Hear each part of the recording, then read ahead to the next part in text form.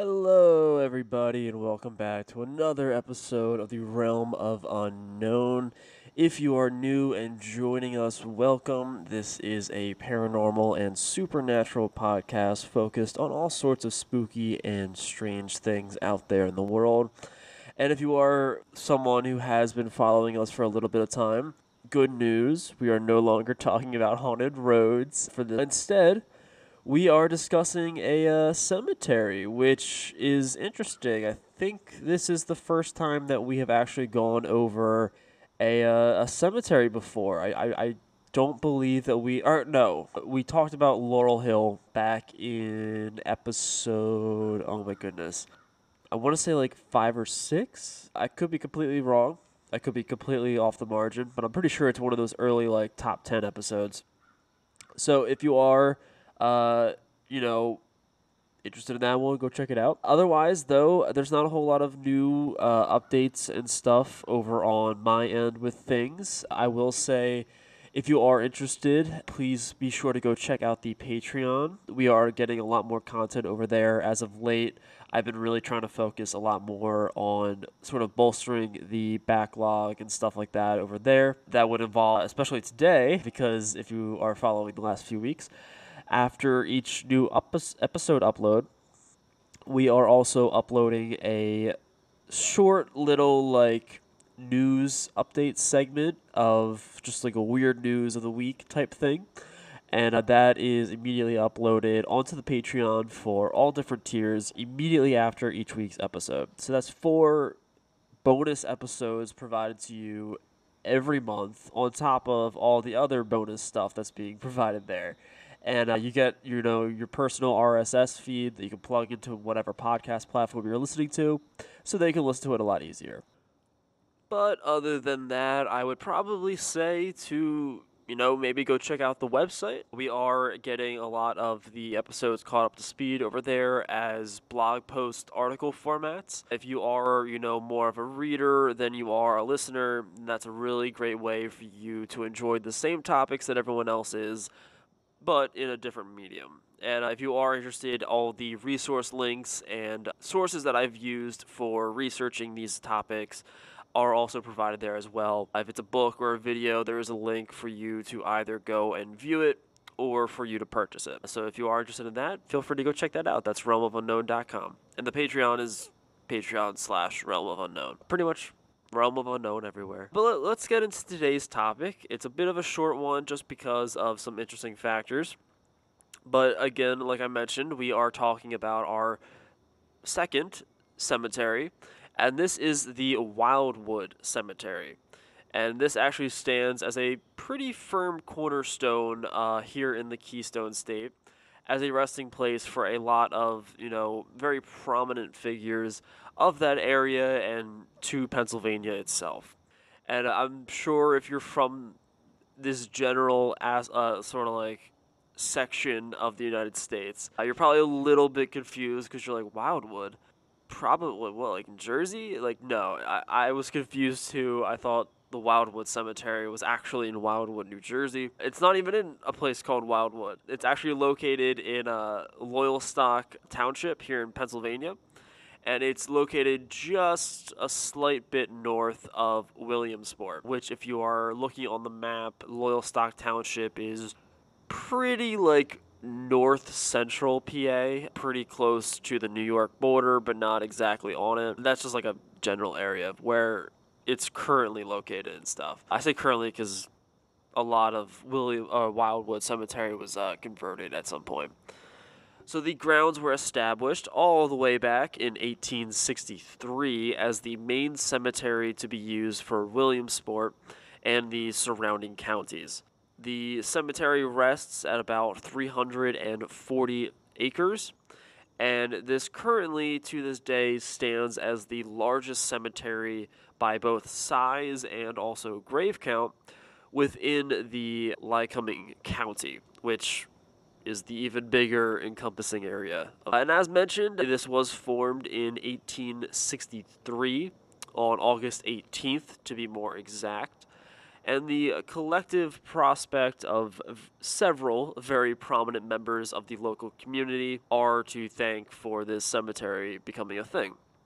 And a lot of these, patrons and people who supported the founding of sort of incorporating Wildwood Cemetery Company into the primary location for the town, a lot of them and their extended family members are buried there and are on the grounds to this day.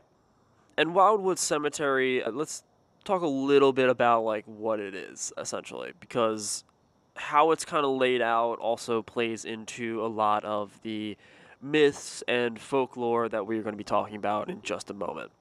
So, Wildwood Cemetery overall is very historically significant. Like I mentioned, a lot of the very prominent families of that area. These aren't like major prominent people, but it does include U.S. representatives for the state of Pennsylvania, famous, not super famous, but well-known-ish sports stars for both like football and baseball. There's a lot of local figures, again, politicians, firefighters, just like your general, if you can kind of think about like cemetery with a lot of locally known people, and that's what you can kind of think of with Wildwood Cemetery. But on top of that, there is also a significant amount of local folklore. So the cemetery itself is not too big, and what I mean by that is that it doesn't really extend super far. The cemetery itself is actually split down the middle by what is essentially the main road for the cemetery. I believe the road was there before, but it very much acts in the case of the main primary road that you're going to travel up and down on the cemetery with.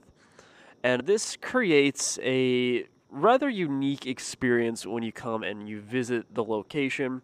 Again, especially when you have an understanding of the local folklore of the specific spot.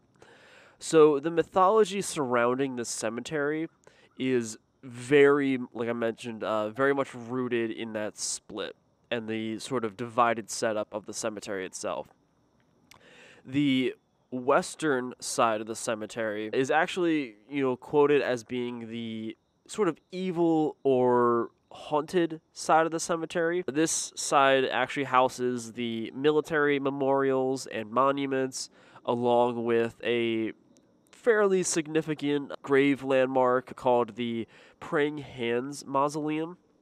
And meanwhile, the eastern side of the cemetery is quoted as being the, the good side, or the, I guess, malevolent side, or benevolent, I don't know. It's the good side. And this side of the cemetery houses the sort of main center. This would be for most of the, generalized gravestones, as well as the crematorium and the offices, along with some of the more larger and public mausoleums.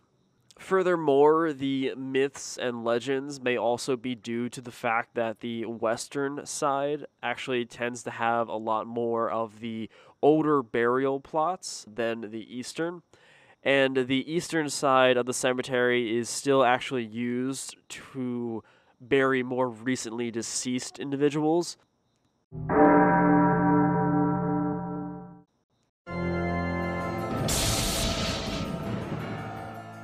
Hello, kiddies. It is only me, your friendly gravekeeper. And welcome to the Ohio Hauntings and Legends podcast. We will be taking you to places you have never dreamt of. Hundreds, if not thousands, of haunted and abandoned locations. We will visit with the paranormal of your nightmares. Try to understand the unexplained. We will hear some old-time ghost stories that were told around the campfires years ago. Ohio has 88 counties within our state, and virtually each one of those counties has a story to tell. Ohio's history is blood-stained throughout its history. There are legends to tell, tales that have gripped towns and cities across Ohio for centuries, that have been told as true events. Many of the forthcoming episodes are real. Others may be hearsay or legend. It is your choice to believe or not. Dim the lights, grab the blanket, and get ready for fear to visit you.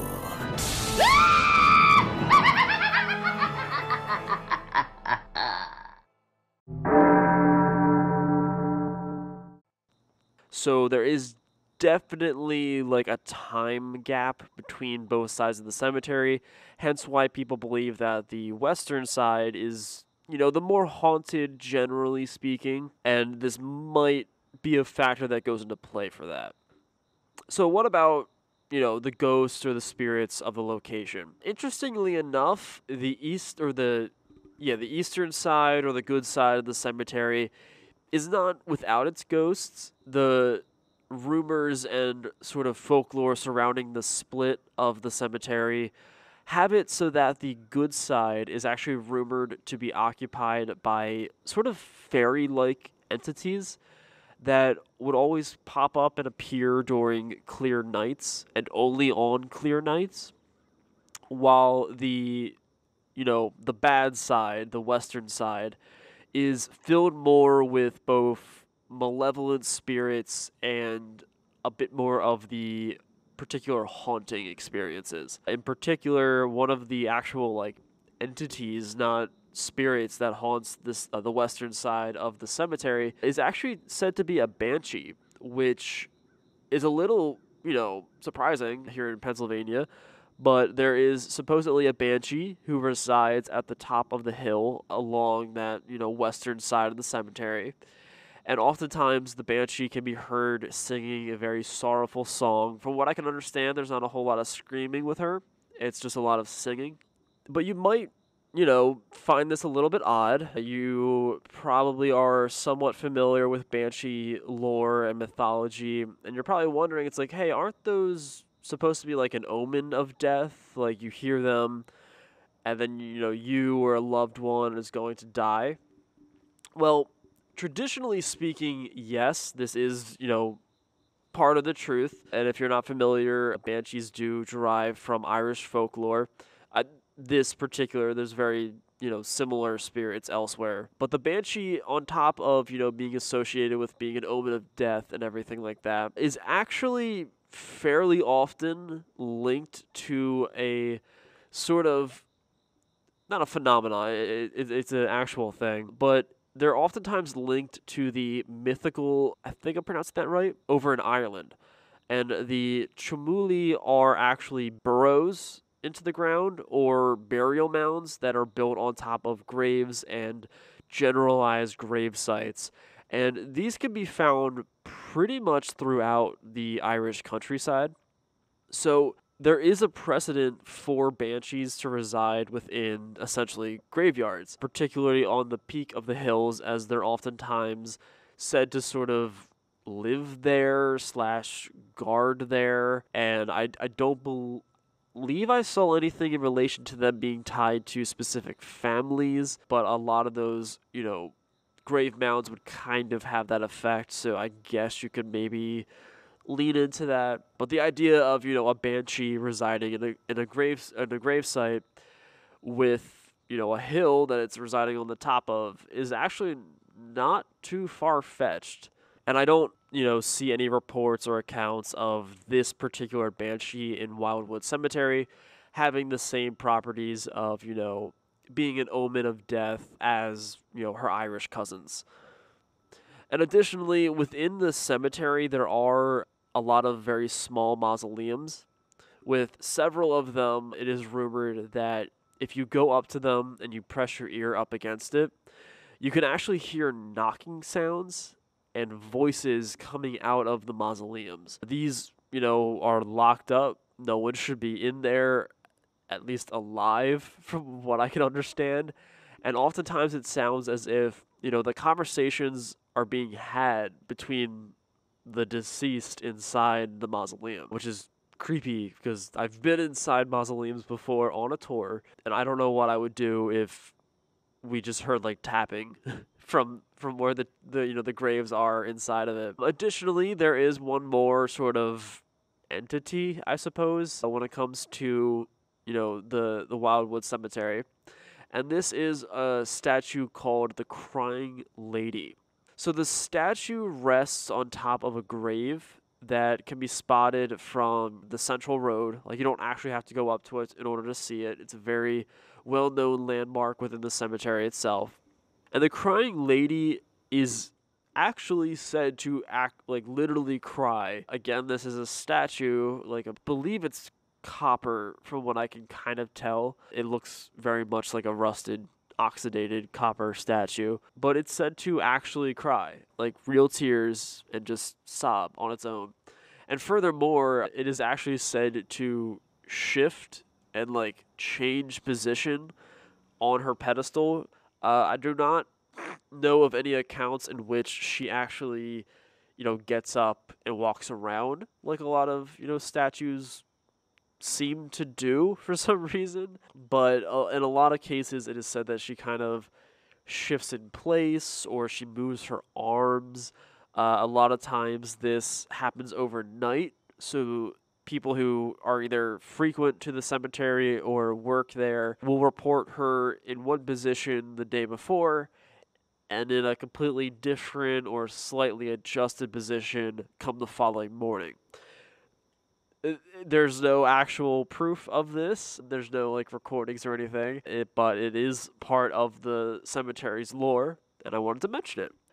And the final rumor that I kind of want to talk about with Wildwood Cemetery is something to do with the phenomena of being buried alive. So there are rumors within the cemetery that kind of tie into the final resting place of a local firefighter. This man is known by the name of Thomas Pursley, and Thomas had a pretty understandable fear. He was pretty scared of being buried alive or being presumed dead and then buried and then waking up. And this, phobia essentially got like so intense that it led to him actually designing his mausoleum and his family's mausoleum for such a scenario so that it can be locked on the outside but escapable from the inside. This, was very different from what it was before. I'm sure if you're, into the paranormal, you're into sort of creepy stuff.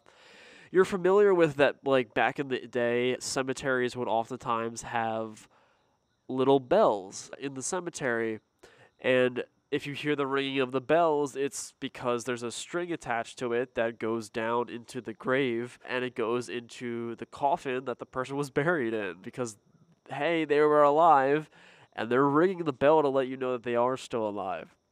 Thomas took this to a whole new extreme with his sort of mausoleum construction, in which he did a very similar thing. You're able to, like, reach out to be like, hey, we're still down here.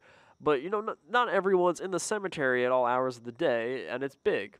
So he went the further step of providing, like, food rations inside of the coffin that you're buried in. He, like, put in, bread, I believe it was, for, like, enough for you to kind of get by, along with, like, tools. He put tools in there for you to, like, escape the tomb somehow. Obviously, this is a mausoleum. It's not like an actual grave, so you don't have to, like, dig your way out. But there's, like, a skylight so that you can, like, get out of the mausoleum. It's crazy. This dude was very much scared of dying and not being dead. But there are rumors and alleged hauntings in relation to the mausoleum that Thomas created. And the rumor is, very much the same as the other mausoleums in the cemetery, that if you were to walk up and place your ear up against the wall, particularly on Thomas's tomb, I did not see anything in relation to his family who are also buried alongside him. If you were to press your ear up against the tombstone on Thomas's side, you can actually hear him, like, shuffling around inside of his coffin. Like, he's not talking, he's not really doing anything, but he's like moving around slightly in the coffin. And the rumor goes that he's waiting. He's waiting for like the right time to get out of the mausoleum. But I guess something went wrong, or his plans were not perfect, and he is still in there. And that's kind of how the rumor goes. And I'll be posting, photos of this sort of stuff over on social media and on the Patreon for you to enjoy. And it's a interesting looking mausoleum. I'll post a photo of, there's like an old timey photo where two of the coffins are actually still not used yet. So you can kind of see a sense of scale and a sense of how tight it is in there. But for the most part, that is it for Wildwood Cemetery. It's an interesting cemetery. It's definitely not, I would say, the most haunted, even though there are, oddly enough, some reports out there that say it is. I would personally not say that it is. It's still an interesting haunt, and it is, for me at least, very interesting that there are essentially like creatures that live there rather than just, generalized ghost sightings. For the most part, people don't really see ghosts too much. Any like physical or apparition type stuff is pretty exclusively kept to the fairies and the banshee. And I wasn't really able to find too much in relation to the sort of ethnic roots of the people buried there in order to confirm a few things. But it's pretty safe to say that, me growing up in Pennsylvania, there are two or three like very prominent white families of, Italian, German, and Irish. Like the Irish are very big here in Pennsylvania. And I think that perhaps some of the Irish folklore of fairies and fae-like creatures, along with the banshee, may have translated into the cemetery that they have here in the United States. And I think that that's very interesting, and that was a topic that I kind of wanted to discuss and go over with you guys. If there are any local cemeteries that you kind of want me to look over, definitely feel free to send it my way. Reach out to me on social media with Realm of Unknown, on Instagram, Twitter, Facebook, or send me an email at realmofunknown@gmail.com. And again, if you want to help support the podcast, check out the Patreon. That's Realm of Unknown at patreon.com/Realm of Unknown. And over there, we got lots of, extra bonus goodies. Like I mentioned before at the top of the episode, we have bonus sort of Weird of the Week segments after every single episode of the normal podcast. So 4 every month, along with bonus series that are currently in development and being published, along with behind-the-scenes content, updates on ongoing projects, as well as some information and sort of collected, maybe evidence of investigations that were currently ongoing. Like we have a big old dump of audio recordings that may or may not have something in it from Laurel Hill Cemetery that I investigated, video tour recordings from Eastern State Penitentiary, as well as a lot of photos I collected during my visit to Jim Thorpe here in Pennsylvania of the haunted mine and also just of the town itself. So there's lots of goodies if you want to go check it out. There is a $1, $3, and $5 tier list. As you go up, obviously more things get unlocked, but for every single tier, you will get a lot of the bonus series, so feel free to check it out. And if you aren't able to, I should say, support the podcast financially, please feel free to do so those always help a lot. Especially for my dumb butt, because I do not do this enough and I'm not very consistent, so I'm sure algorithms hate me. But until then, I hope you guys did enjoy this discussion for this week, and I hope to see you guys next time. Remember to stay spooky.